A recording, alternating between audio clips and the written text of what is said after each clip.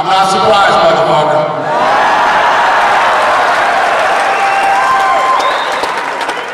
Nate, were you surprised that John Jones tested positive? Everybody's on steroids.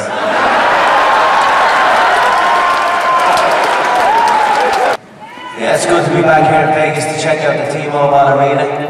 I'm looking forward to it. I feel the last contest was a great fight. I have my reasons why I feel the fight went the way it went. And now I have an opportunity to prove what I am saying, like I've proved many times before, that what I say is correct. So I look forward to August 20th where I will come in correct, prepared, sharp, and I will take this man out. I don't prepare for a specific opponent, and the reasons are clear to everybody. Everyone I face pulls out. They pull out all the time. Last minute pull-outs have been the staple in my career. So I just carried on training. Even though I was preparing for Los Angeles in the last contest, I didn't even bring a southpaw into the camp. So this time, I'm preparing for a tall, lanky, ugly Mexican southpaw. And that's it. A lot more specific. I'm going to go in and put this man away, and that's it.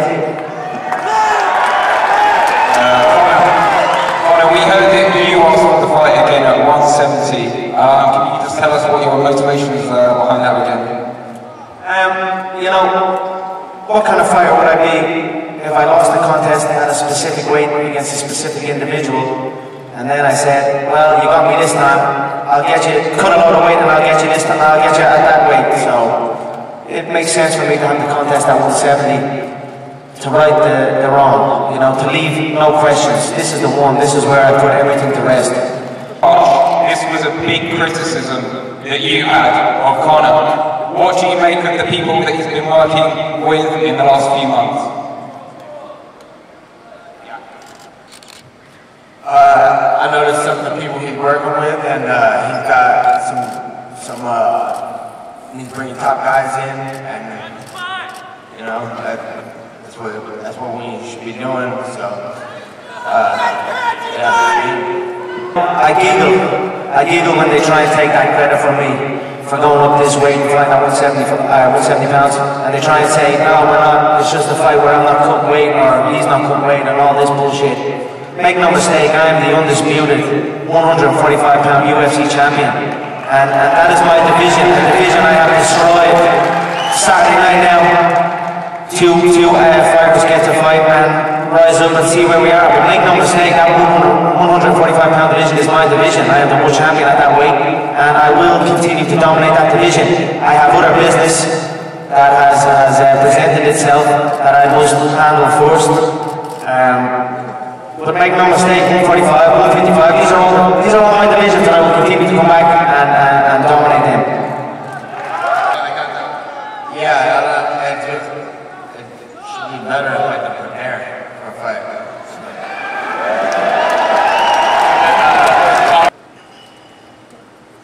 Why not? It was a great fight the last time. I really enjoyed it. So yeah, I'll correct that win. I'll reclaim this. Let all those featherweights know who are praying that I don't come back. I swear to God, they say, I don't understand how they can even say I'm not coming back. Like I've missed weight before. I've never missed weight in my life. Not only have I not missed weight, I've actually made championship weight when I didn't even fight for a championship belt. So, I'll beat Nate, get that win back, dominate my division again, and then we'll re-talk for the trilogy fight with Nate. So, yeah, I believe this will be a trilogy fight. Bulletproof. What have you done since then? Is it just you're comfortable you've had these same guys for longer, or have you brought in people as well? Yeah, I got my team. That's a strong team, like always, and I'm gonna bring in some sparring to some other people. Yeah, I'm training to fight him. And also, following up on that as well, do you expect a different Conor McGregor coming in this time? Yeah, I expect him to be prepared and ready to rock and roll. How? What do you think the difference is going to be? We're going to have to watch UFC 202 on August 20th to find out. Thank you guys so much for coming. Thanks for your patience. Thanks for waiting. Appreciate it.